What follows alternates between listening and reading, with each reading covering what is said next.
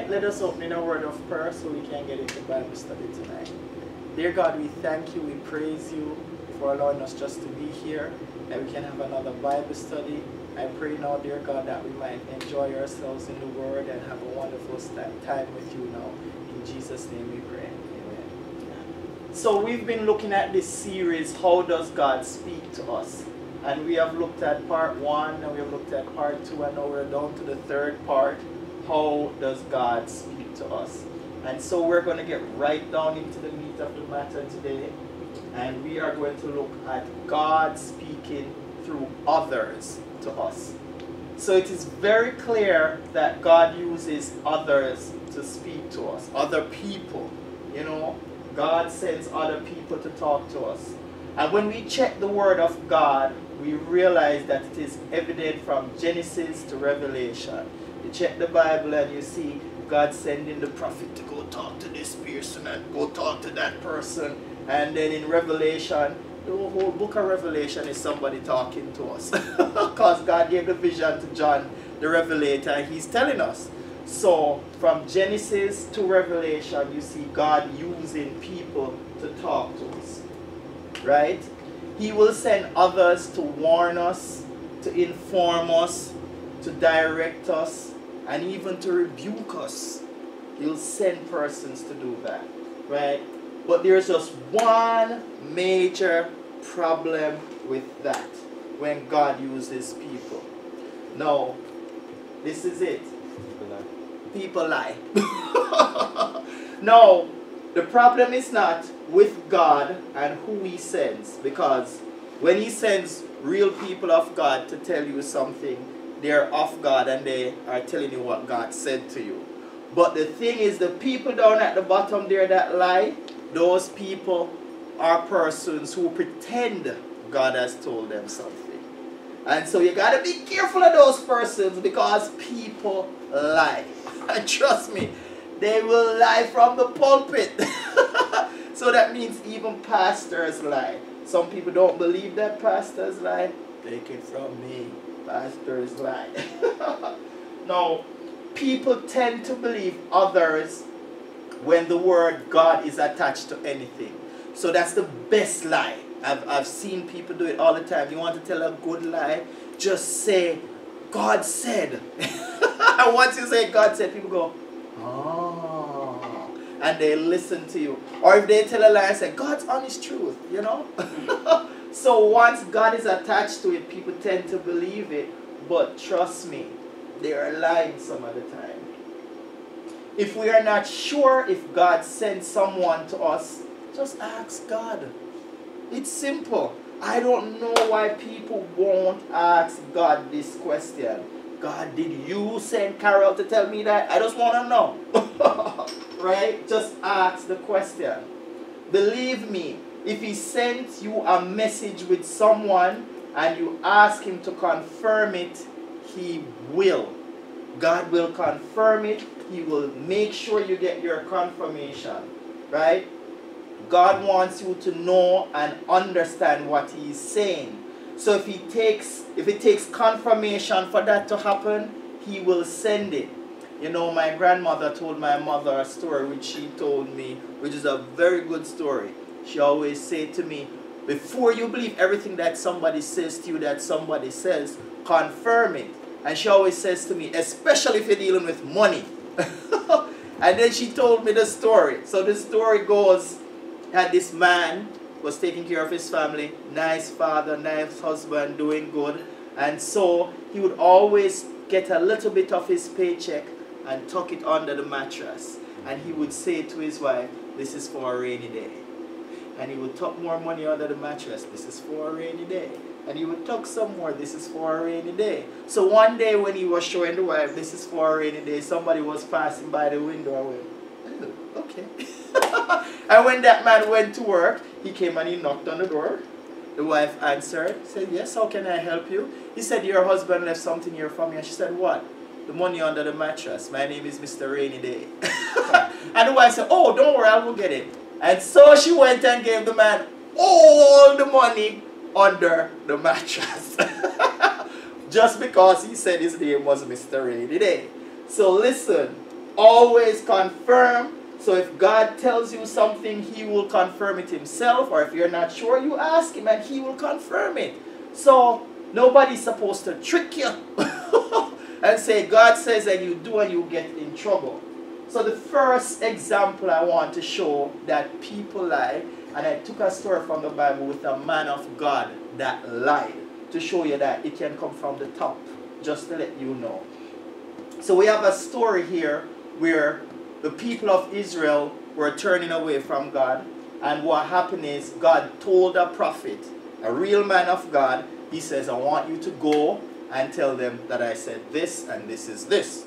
And he says, okay. And God said, wait. Don't eat from them. Don't drink from them. Don't stop and talk to them. Walk a different way coming back. That's what God said. I don't want you to mix up with anybody there. Come back to your side of the country. Now there was another prophet in that country who really God should have spoke to. But what? He wasn't living a good life. So that's why God sent for the prophet out of town. Because this one now is not hearing from God because he had sin in his life. So God stopped talking to him. And so, this is where it picked up. That prophet wanted to hear what God said. Because now he's not in the scoop anymore. He doesn't know what's happening. So, he found out that the prophet had already come and delivered the message and he doesn't know what's happening. So, he went to his sons and said, listen, did you see the prophet? And they said, yeah, he went that way. He said, saddle my donkey. I got to catch him. So, this is where the story picks up. And they had saddled the donkey for him. He mounted it and rode after the man of God. He found him sitting under an oak tree and asked, are you the man of God who came from Judah? And he says, I am he, replied. So the prophet said to him, showing that he was really a prophet of God, but he was now not hearing from God. He says, come home with me and eat. He wants to hear what's going on. So listen what the man of God said. The man of God said, I cannot turn back and go with you, nor can I eat bread or drink water with you in this place. I have been told by the word of the Lord, you must not eat bread or drink water there or return by the way you came. God told him that directly. Don't do anything. Listen to what I said. So God told him directly. Listen what the old guy said to him. The old prophet answered, I too am a prophet, as you are. And he talked to him in the prophet words. He said, and an angel said to me by the word of the Lord, bring him back with you to your house, so that he might eat bread and drink water. All he wants to do is get the scoop, so he lied. And it says it in the Bible, but he was lying to him. So the man of God returned with him and ate and drank at his house. Now listen, God was upset with him. Very, very upset. Because basically God is saying, you got direct instructions from me. And somebody else is going to come and tell you that I said something different. Are you crazy? Because it came by the way of somebody else. My word doesn't mean anything to you. Oh, so God was very upset back in those days. And it says, as he went on his way, a lion met him on the road and killed him. God wasn't playing this, right? And his body was left lying on the road with both the donkey, because he got a donkey to go home, and the lion was standing beside it. So you had the man, and you had the donkey standing beside the body, and the lion standing beside the body. It was so miraculous to people, because they were passing and they saw the lion, they wanted to run, but they were like, wait a minute, the lion isn't attacking anybody. And the lion isn't even attacking the donkey. The lion just sat beside the body and looked at the man that he killed, and the donkey was looking at the man that was dead too. And so they went and told the old prophet and said, this must be some God thing. You better go get that body, because we ain't going out there. And so the lion prophet went and collected the body and buried him with his people. And that's how he got buried. So listen, not because people say, God sent me, means they're telling the truth. They lie. And so, not because a pastor said, God said to buy me a jet, means that's right. You get what I'm saying to you? Don't follow them. Not everything that they say is true. If it's of God, He will confirm it. Then we want to look at in Exodus chapter 4, right? We realize too that God now will really send people to people, but this is where God is sending someone to give them information. He's just giving information. And so I'm going to be using a little bit of the story of the children of Israel because, listen, Moses played an important part and he showed a lot of what happened with some of the things I want to use. So we find out here now that God said to Moses already, listen, I want you to get the children of Israel out, and you know, we're going to get them out of Egypt and all of that. And he's like, okay, saw the burning bush and all of that. But after that, God basically said, listen, go tell them what I said. Inform them. So, this is where we pick up. And the Lord said to Aaron, go into the wilderness to meet Moses. So he met Moses at the mountain of God and kissed him. They're his brother. He hasn't seen him for years. Then Moses told Aaron everything the Lord had sent him to say, and also about the signs he commanded him to perform. Of course, when Aaron heard all of this, he's like, oh, this is big.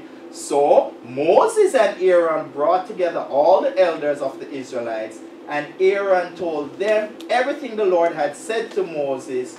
He also performed the signs before the people, and they believed. So now God used Moses and Aaron to tell the elders and the people of Israel, God's going to deliver you. So now they know what's happening. So they were informed. And after they were informed, it says, and when they heard the Lord was concerned about them and had seen their misery, they bowed down and worshipped. So they knew what was happening and they had information. Now let me tell you something. God did not have to tell the children of Israel what his plans were, but he informed them through Moses. Right? So this is what you get to find out now, that sometimes God will use people just to tell you stuff. And this is what happened. God just used Moses and Aaron to tell them what was going to happen. Because look at this. They now have information the Egyptians don't have. They know they're going home, but the Egyptians don't know they're going home. So God just informed them of what is happening. Now, one of the things about this one, listen, God will tell you one thing, and you see the party that God didn't tell will be an obstacle. They'll fight you sometime. So God will tell, listen, let me give you an experience. When you are a pastor, not half the time the church don't listen to what you say. If you say this is what God wants you to do, and everybody looks at you like, really now, pastor? Think about that. So sometimes God tells me something as a pastor, and the rest of the church or the council don't have the information yet. But that don't mean I still have to tell them what's happening. And when I tell them what's happening, just like the Egyptians, they're like, really? I don't think so. So this is it. God will use people to inform other persons about stuff that is happening. So that's another way God speaks. Then we go down further and we realize, right, that now that he knew that the children of Israel were going to set free, Moses had to now talk to who? Pharaoh. He had to talk to Pharaoh. Now this is the thing. When you read the story, Moses and Aaron eventually informed Pharaoh. They didn't warn him. They just informed him and said, listen, God says let the people go so they might go and worship. That's all they said to him, you know. And he's like, your God said to you, you know who I am? I'm Pharaoh. You crazy? And so it reached the stage where they throw down the, the things and the snakes, and Moses' rod ate all the different rods, the snakes of the other persons. All of that happened. No warning was given yet. Until we reach here, we are now, instead of just informing Pharaoh, they give him a warning of what's going to happen. So now we see God using somebody to warn somebody of something that hasn't happened yet, that's going to happen. And this is what he said to him. He said, then say to him, the Lord God of Hebrews has sent me to say to you, let my people go so they may worship me in the wilderness. Then he continued, But until now, you have not what? Listened. So he's been talking to him. Then he says, this is what the Lord says. By this you will know that I am the Lord. With the staff that is in my hand, I will strike the water of the Nile, and it will be changed into blood. The fish in the Nile will die, and the river will stink. The Egyptians will not be able to drink this water. So now they're like, yeah, go ahead. You're going to what? Strike it with your... And it's going to turn into blood. Go ahead, buddy. Do your best shot. That's what Pharaoh probably said. And of course, what happened? The water was turned to blood. After that, every time after that, he got a warning. This is what's going to happen if you don't let the people go. And he didn't. And so, you know how the story went. So now we see God can speak through someone to inform us. We see that God can speak through somebody to warn us. Now we see God sending instructions to people. Direct and specific instructions that you must follow word for word. Now I could not put the instructions up there. We'll be reading all night.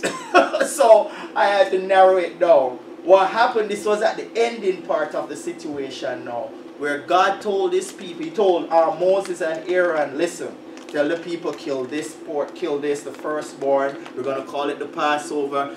Put the blood over the doorpost because the death angel is going to pass through. If they don't do exactly what I said, then they're going to feel it.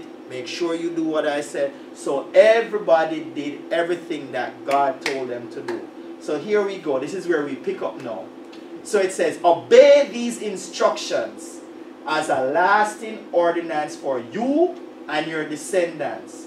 When you enter the land that the Lord will give you as he promised, observe his ceremony. And when your children ask you, what does this ceremony mean to you? Then tell them it is the Passover sacrifice to the Lord who passed over the houses of the Israelites in Egypt and spared our homes when he struck down the Egyptians. Then the people bowed down and worshipped. The Israelites did just what the Lord commanded Moses and Aaron. So they didn't talk to God for themselves. God sent instructions through Moses and Aaron. And so sometimes somebody might come and tell you, say, this is what you need to do because God said you must do this. And some people are like, I ain't doing that. Well, if they didn't follow Moses and Aaron, look what happened. It says, at midnight the Lord struck down all the firstborn in Egypt, from the firstborn of Pharaoh who sat on the throne to the firstborn of the prisoner who was in the dungeon. Oh, that's hard. You're in prison and you're going to get a call. Well, they didn't have a cell phone that time. But somebody came and said, hey, Mario, your son's dead. What? Yeah, your firstborn. You're in prison. Right? So from the firstborn from Pharaoh to the prisoner who was in the dungeon, and the firstborn of all the livestock as well. That means the animals felt it. The little kitty cat, the little doggy, the little deer. all the firstborns went that they had as pets and all of that. And listen, it says, Pharaoh and all his officials and all the Egyptians got up during the night. And there was a loud wailing in Egypt, for there was not a house without someone dead. Can you imagine that every household had death at the same time? That's hard. But this is what happens when God sends instructions and people fail to believe it and listen it. So God will speak to us through someone and give us specific instructions. And sometimes people won't listen. And as my grandma always said, you got to feel to learn. God also will rebuke persons. Right? Now we move from the situation where we have it with Moses and Aaron, and we jump over to wonderful King David. Don't you love David? He was such a man of God. Oh, David. But listen, the wonderful man of God, David, just to cut the story short, stole somebody else's wife. And made his wife his own while the man was at war. And then when he took the wife, the lady found out she was pregnant, she told the king. And David decided, okay, bring the man from war, brought the man from war, and then tried to get the man to go into his wife. The man would not, because he says, how can I do that when everybody is out there fighting? So David was like, uh-oh, they're going to find out what I did. So David sent him with a letter back to his army, and they said, you know, when you go out there and they're going to fight, put him at the front, and then when you reach out to the front, just stop and let him go out there so he dies. That's what David did. Yeah, I'm not lying. So David organized the man's death. He was a murderer, right? And then now David comes and he's like, oh, Bathsheba, oh, your husband died in battle. I shall take you as one of my wives now, and you shall become a queen in the kingdom. So all the people are looking at King David now, oh, what a king. Oh, can you imagine that? Oh, man, this man died in battle, and the king has now taken his wife and his unborn baby to raise as is. How could we have a better king than that? What a wonderful king. Oh, but he was lying. He was a terrible guy. So this is where the story picks up. God sent the prophet Nathan, the man of God, to David to confront him about his sin, because he was living high and mighty and thought nobody saw what he did, but God saw.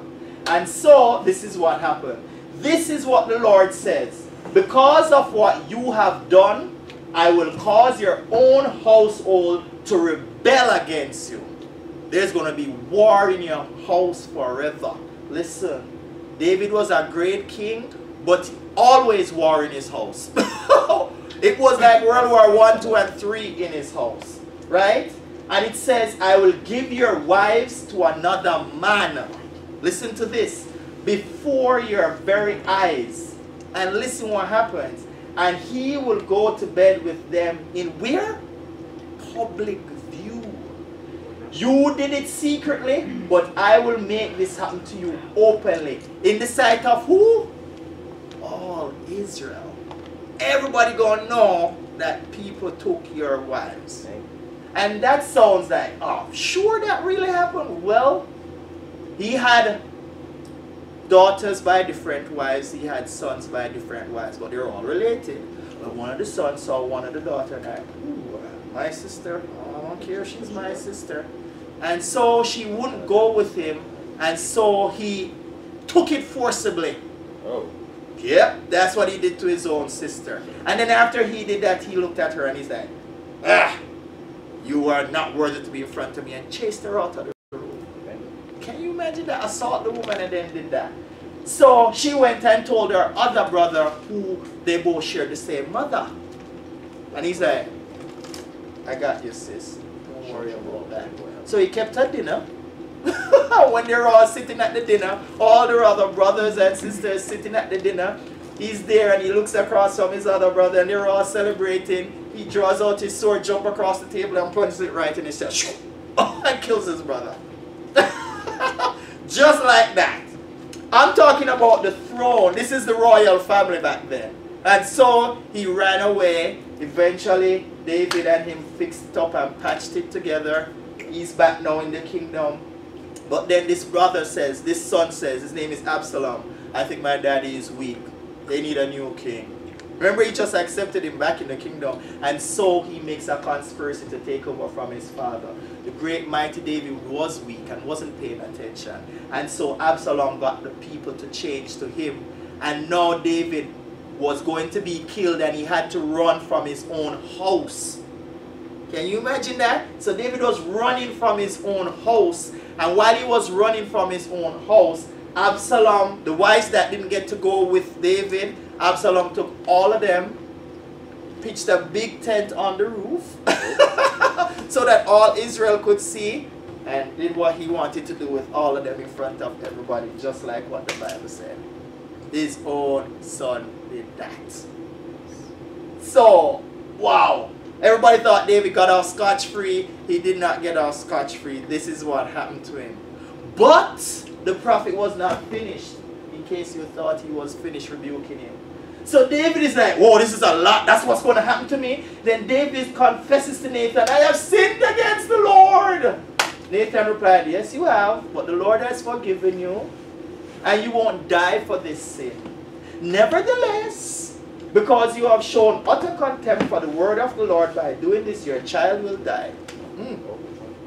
All of that, what he did to cover up the baby, God took the baby. So he was there. And so this shows that if it is of God, all of this must come to pass. David prayed, David fasted, he didn't eat, he threw ashes on his head, he did everything, baby still died. They had all the doctors in there, everything, they couldn't stop the baby, just died anyway. Just like what the man of God said. So we have learned and we have found out that if God sends somebody to you and he's telling you what has happened, it must come to pass. If it is from God, because God can't be wrong at any point in time. And so, it wouldn't be a Bible study without a story. And so I want to tell you about the marriage proposal. And so, who was I going to get married to? Your mother. So what happened here?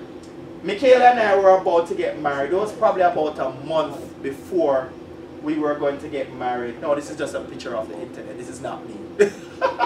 We were just about to get married, and it was like a month before the marriage. Now, what had happened, I had contacted some persons, my brother and some other close persons to me, and I said, pray with me.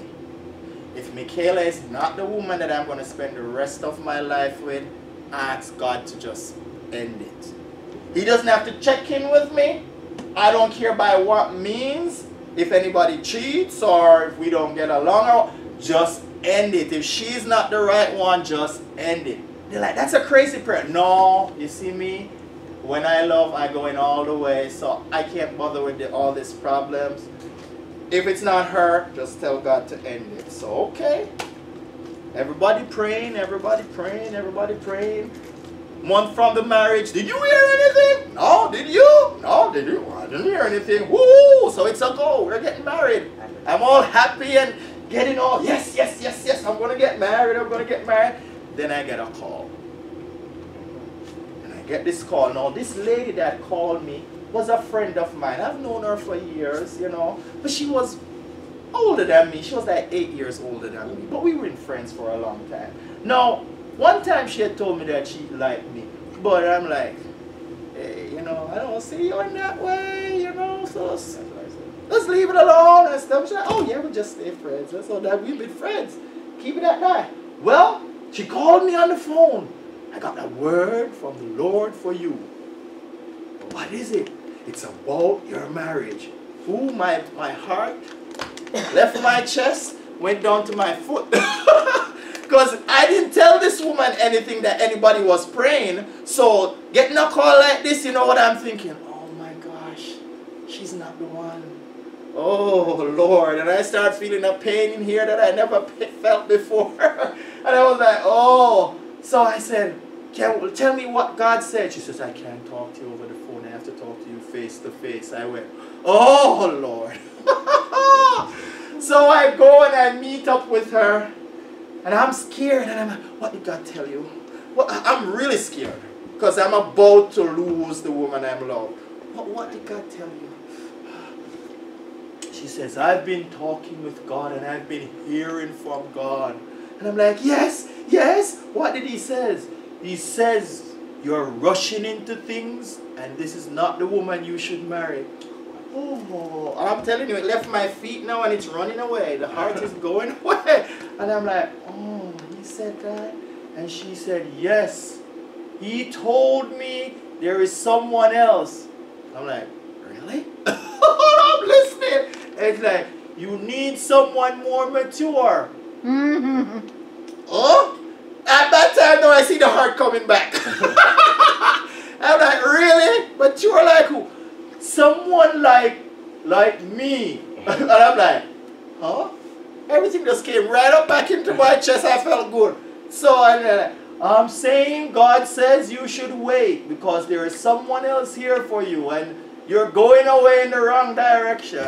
By this time now, and she doing her talking with God and all that, I was okay. Heart was back in the chest. I felt good now. And I looked at her and I said, okay. So basically what you're telling me, God said I should marry you. I didn't say this is coming from God. I didn't tell you this is God, you know. And I said, okay, let me tell you something. If this is the way your marriage proposal is, let me tell you this. I am going to listen to God, and until He tells me different, the wedding is still on. Bye. And I left her. Left her standing there with her marriage proposal that came from so-called God. This year will be 18 years. So you see, people lie. And listen, when she told me this, do you know where we met? At church. So this is on the church property, right behind the church, under the cross. I never forgot that. When she was telling me what God said. People lie. So be careful. Now everything they say comes from God. So I just wanted to share that story with you. Alright, we move on to God using other people to talk to us. Now this is something I want to ask people. And people might not have saw this one coming. Now in our times that we live in, do you think God still uses angels to speak to us? What do you think? Who's going to answer that one? Do you think God uses angels? Anybody? Yes. Yeah? Okay, good, good, good, good. And I mean, really, really talk to us. I'm not talking about, oh, Carol, you're such an angel. Not talking that. I'm talking real angels. No. No. What I have learned is that God used angels in the Old Testament. And God used angels in the New Testament to speak to His people. Now if He used angels in the Old, and He used angels in the New, what do I always say? Nobody remembers? You remembers? If it's in both, pay attention. Anything that happens in the Old Testament, that happens in the New Testament, it is important. So pay attention. Now, who gave man the authority to say God stopped using angels? Many things in the Bible I've heard people say it doesn't happen in our times again. And I said, really? When did it stop? Well, you know, there's no more Mary, there's no more Joseph. God used the angels then, and Peter and all the apostles are gone, so there's no more need for the angel. Who gave you that instruction? Well, I'm waiting. They can't tell you, but they have said it is no longer being done in the Bible. As far as I'm concerned, God does what He wants. It's His angels. So you can't tell me that He stopped using them. Because straight down to the book of Revelation, it was an angel that went and got John the Revelator. So why are you going to tell me He stopped using that? That's His business. And the prophecies after the book, when we're getting to the last day, a lot of it is done by who? Angels. That's after me and you expire. So, He's using angels right down to the wire. Right? I definitely believe with all my heart, God still speaks to humanity through angels. And I know some people are thinking this. Why do you believe that, Pastor? I'm so glad you asked, because I want to tell you why. This is why. Hebrews 13 verse 1 and 2. People don't even know these verses in the Bible. And it is there. And so, I didn't even show the person this. But listen, once this is in the Bible, if you say God stop using angels, we gotta now say, okay, this part we need to cut it out. And remember I tell you, if you have to cut out something out of the Bible, it's wrong. Don't do it. Listen to this. It says, keep on loving each other as brothers and sisters. Don't forget to show hospitality to strangers. For some who have done this have entertained angels what? Without even realizing it. Now everybody that you meet for the first time is humans and you don't even know. Can you believe that? Ever having a bad day, you're walking in Dutch way, or Walmart with the cart, and you're having a bad day, and then somebody comes up to you and say, hey, and whispers something nice, and you strike up a conversation, it makes your day feel better, and then the person walks away. You never see them again. What's your name? Where did he go? I never got the name. Angels unaware. Strangers. You see, we have to understand that angels can come to us in any shape and form they want. Right? We need to understand that. Sometimes we'll be talking, hanging out with them, and don't even know it. Can you imagine? When you check the Bible, they did it before. You have angels that have come to people in the Bible and they didn't know it was angels and they were in the form of men. So why would they stop right now? They can do this.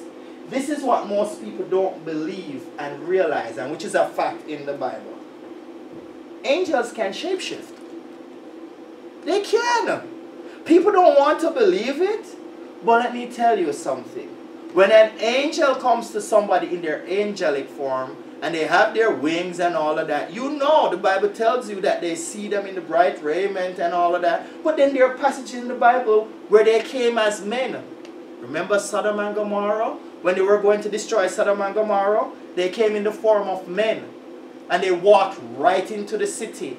Came to Lot and his family and said, hey, get out of here. We're here to destroy the city. And Lot and his family were like, what? They're like, yep, we're angels, but we're in disguise and we're here to destroy the city. The men of the city saw them going into Lot's house and said, fresh meat. True story, you can read it. And they go and knock on the door and say, hey, some men came to see you. Send them out so we can have our way. And that's what they said. And Lot with himself said, no, you can't get these men. These men are special. Send them out or we'll break the door down. And he says, take my daughters who are virgins. Which is a lie because they were both married. He was just a liar. And he says, take my daughter. And they were like, we don't want your daughter. We want the men. And so they tried to break down the door and the angels pushed Lot back and struck the men with blindness. True story. So, now all the time they're coming in their angelic form. They are shapeshifters. And if you don't believe it, it started in the book of Genesis. Because guess what? When the devil came to Eve, he never came to her in his fallen angelic form. Because guess what? She would have said, whoa, buddy! You're not the one that used to come talk to us in the cool of the day. You look different. Because remember, God came in our presence in the cool of the day to talk with them. So if he came in that, it would be trouble. Which leads me to understand he took the form of the serpent. Now this is where most people miss this part. I just give you a little nugget here. It's that if man could not talk to animals back in those days, when that serpent spoke to Eve, she would have been, whoa, I didn't know you could talk. When can the animals talk? I didn't know that. So he took the form of something they had already been communicating with. And remember, Adam named what? The animals. How the tiger know he's a tiger, how the dog know he's a dog. If he can't talk to him. And say, you dog, you tiger, you lion. Remember, he named them. So they were in communication and talking with each other. So, when the serpent came to Eve and said, listen, he don't want you to touch that, because if you touch it, you're going to know too much. And Eve is now thinking, hey, them animals were here when we got here. They were created before us. Probably they do know something more than us. You see how he used it now? Many people miss that in the creation. But just wanted to give you that nugget. So angels can shapeshift into what they want to. We, on the other hand, stuck in this one. If we want to shapeshift, we go to the gym. That's how we shapeshift. That's all we can do. Right? So God will use anything he wants to communicate with us. And so I just wanted to drop in angels there. Just a little drop in. One day we shall do the study of angels. It's a whole different ball game when we start doing that. We ain't getting there yet. So we're back to a different part now. We're finished with the angels. And we know that God can use anything he wants to communicate with you. If the best way to communicate with someone is to use the things around them, then he'll use it. Because he's God. Listen, he don't care. God will use circumstances or situations to get your attention, to speak to you, to discipline you, to point you in the right direction, to conform you to his will. He will use things all around you and don't say a word. and whatever he uses is speaking to you. Can you believe that? That's who God is. He is God, and everything is subject to him. And so it is not beyond his scope to use anything to communicate with us. Anything he wants. So if he wants to use a chair, he'll use a chair to talk to you. Just like the man in the Bible that was talking with the donkey. God used a donkey to talk to him, and he didn't even realize he was having a conversation with a donkey. God will use anything, any circumstance to communicate with us. Which leads me to this. Jonah versus Mario. Ding ding, let the fight begin. So we're about to compare and analyze and have a battle, and we're going to see who won. Jonah versus Mario. Jonah in the fish belly. Look at all that, man, sitting on a turtle shell. I love that picture. So here we go. We find that Jonah was given a message from the Lord. Listen what the Lord said. Jonah 1 verse 1 and 2. This is the first thing in the book of Jonah. It says, the Lord gave this message to Jonah, son of Amittai. Get up and go to the great city of Nineveh. Announce my judgment against it, because I have seen how wicked its people are. That's what he says. You're going to go preach to them. Go tell them they better change or else. Right? Mario was in a church service, sitting down. And the Lord spoke to me in church, right? I want you to go to Bible college. Okay, so right now, Eva and Stephen both got what? Messages from God? And we'll see where it goes from here. So both persons got instructions from God, but both persons responded differently. Let's keep on going. But Jonah got up. This is verse 3. He didn't tarry. He went right. Verse 3. But Jonah got up and went in the opposite direction to get away from the Lord. Right? He went down to the port of Joppa, where he found a ship leaving for Tarshish. He bought a ticket and went on board, hoping to escape from the Lord by sailing to Tarshish. Now, if I'm not mistaken, if he was to go that way, which God sent him to Nineveh, is about 500 miles that way. Going to Tarshish is about 2,000 miles in the opposite direction. So God sent him 500 miles that way. He went 2,000 miles in the opposite direction. That's how far he was trying to run from God. Bad prophet. Let's look at the Saint Mario. So, Mario boarded a plane and went to the USA, then got a ride to Maryland. Oh, what a wonderful guy. Looks like he's winning. Yes. So both servants of God.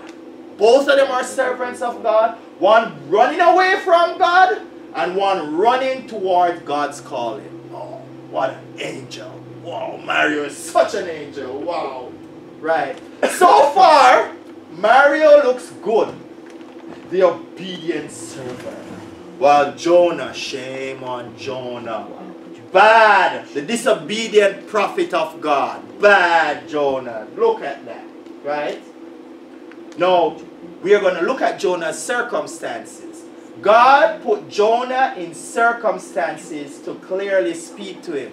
Now, let me tell you something about God. You see, when he talked to Jonah in the first part of the book, and he said, go do this, never spoke to him again. Until he finished with him in circumstances.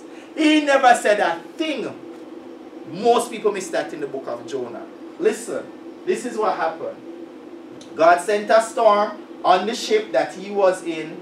And when he realized the storm was for him, instead he rather faced God. He decided he was going to face death. And he asked to be thrown overboard. He's like, listen, this is because of me. Don't worry. Get rid of me. The storm will leave you guys.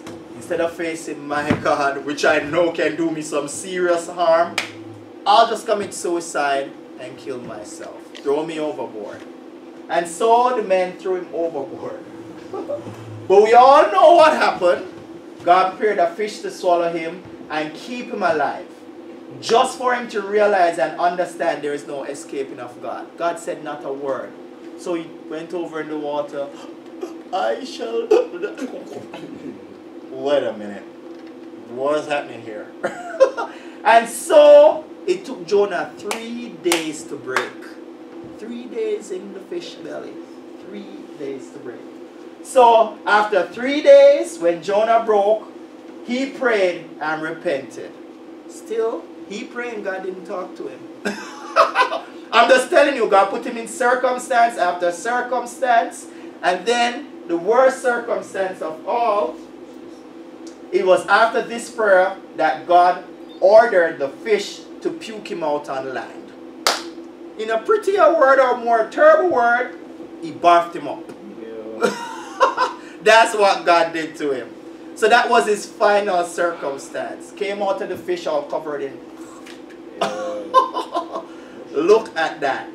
And he's still alive. Right? So, it says, then, this is verse 3, in chapter 3 now.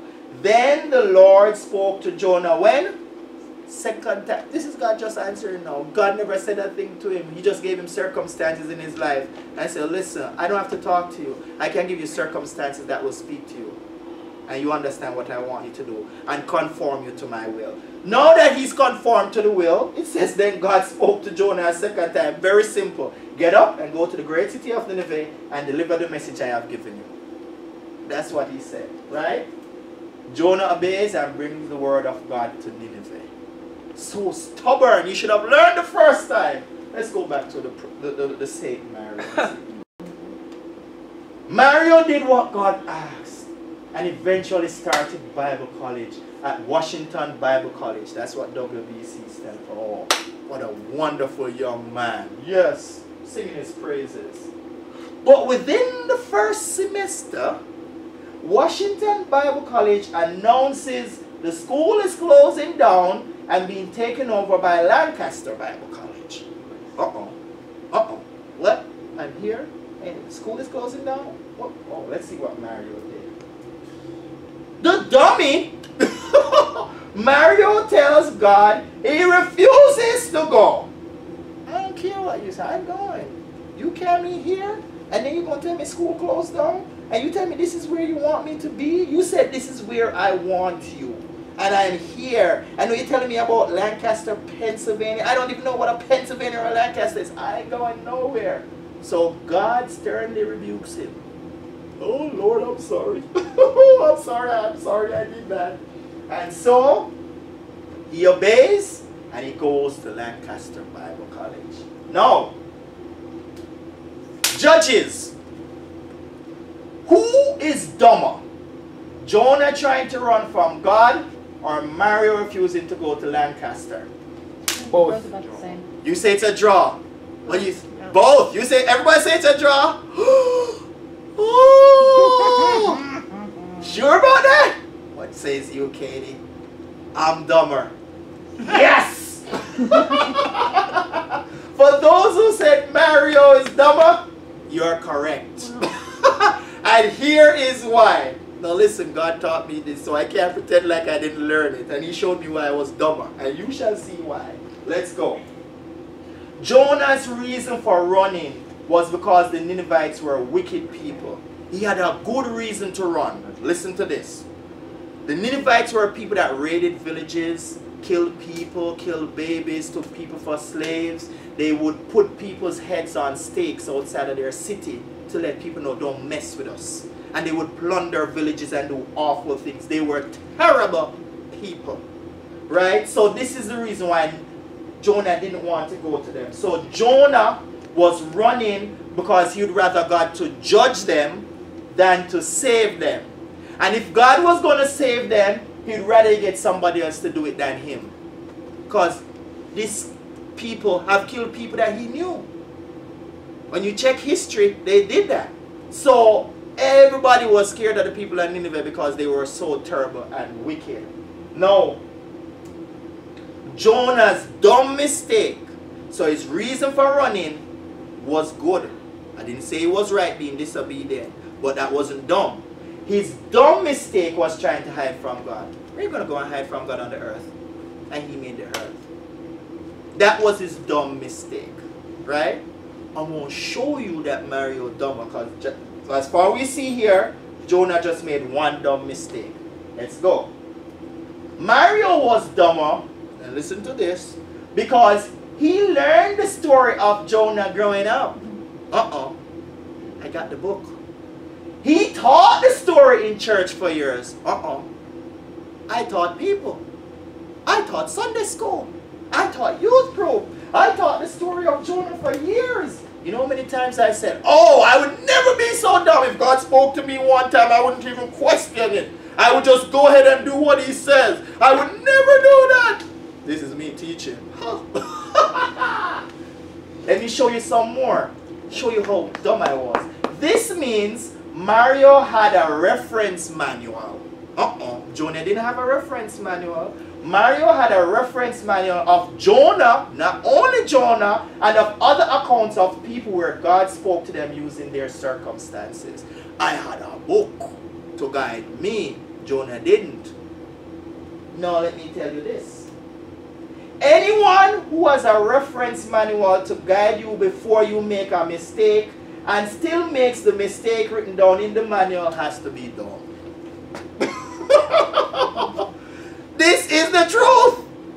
Has to be dumb. You get the book and the book says don't do that. And I say, okay, I won't do that. And I go ahead and do it. How did I miss this? And I was in the book and I taught the book. Well, guess what? I'm not the only dumb one. A lot of humanity in the same picture with me. I just wanted everybody to see that. Because we all got the book. And we're still making the same dumb mistakes. So many times when people want to think they are smarter than the people that were in the Bible back in the old days, we ain't too smart either because we got the book and we still making the same mistake. So yeah, Mario was dumb. Now if I stop here, hands down I won the competition for dumbness. But I did something a little bit dumber. Let's keep on going. Now when the school announced it was closing, all I should have done was ask God, hey, you sent me here. What's happening? You told me to be here. And God would have said, yeah, I want it here for now. That doesn't mean I don't want you somewhere else. All I did was to ask God what's happening, you know. Instead, the dummy went and told God off. I gave him a piece of my mind. No. Remember the prophet in the other one that went and ate bread and water, and when he was coming back, what did God do? Lion him. Sent a lion to eat him. Just because he ate with somebody. Me went and had a standoff with God and told God, can you imagine that? And I'm still here. Oh, thank you. Right? Think for a minute. Jonah knew how powerful God was and tried to kill himself rather than facing God. I went back to my room and mouthed it off to God. Now that's dumb. Hands down, that's the dumbest thing you could possibly do. Tell God to his face, you're wrong, and I'm doing my own stuff and whatever. And I'm not talking like I'm saying it in my mind. I was saying it to him. I was mouthing off to God. That's dumb. That's dumb. Yep. Right? No, God could have taken me out for just running my mouth against him. He took out the other prophet for just eating food and not listening to him. Me went and told him a piece of my mind. He could have taken me out. So now you see, I'm at the class A of dumbness. Thank you very much. Thank you. See, that's what happened. We need to thank God for grace. We need to thank God we live in the time of grace. Because if this wasn't the time of grace and Jesus didn't come and die on the cross for us, and I did that, that would be a story in the Bible. And that's the truth. So we need to understand God will speak through us through our situations. And to wrap up now, what have we learned today? We've learned God will use others to warn you. He'll use others to rebuke you. He'll use others to inform you of stuff that is happening. Right? We have learned that God won't tell you one thing and then send somebody else to tell you something completely different. God ain't bipolar. God ain't schizophrenic. So if he says one thing and it sounds like somebody's come telling you something else, somebody has to be wrong. Find out from God. Right? We also learn not everyone sent by God. Some people lie. That's the truth. And people will even lie from the pulpit to get what they want. Yes, God says I should not travel commercial anymore. I need a jet. God says I need a Corvette. The man of God must ride in style. People believe this stuff. And it's working. Now, when I used to hear those, I said nobody would believe it. But then I see them. They're flying jets and they're driving Corvettes. So it's working. I don't know, but it works. Right? If you're not sure, ask God for clarity. So if somebody comes and tells you something, this is what God says, and you're not sure, it's not a problem to ask. Ask God. Say, God, did you send them? Tell me, because I don't want to make any mistakes now. Right? We also learn that God still speaks to us through angels. So when people say this angel thing is done away with, it's still even in the New Testament recorded that it's still being done. So God speaks to us using angels. We'll believe everything else these days. People believe there's life on the other planet, but they won't believe that there's angels all around us. Come on. Come on. Right? We also learn God will use circumstances to get our attention, to speak to us, or even rebuke us.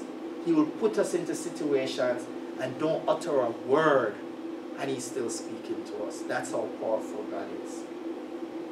And finally, if we realize God has spoken to us through a situation and we were disobedient, like the dummy, ask for forgiveness and just move on.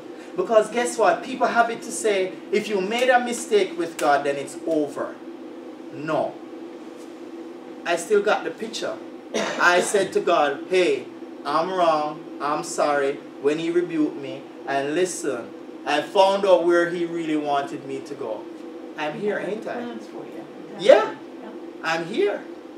So, if we realize he has spoken to us through a situation and we were disobedient, and we just ask for forgiveness, he'll still use us and he'll still let us do what he wants us to do.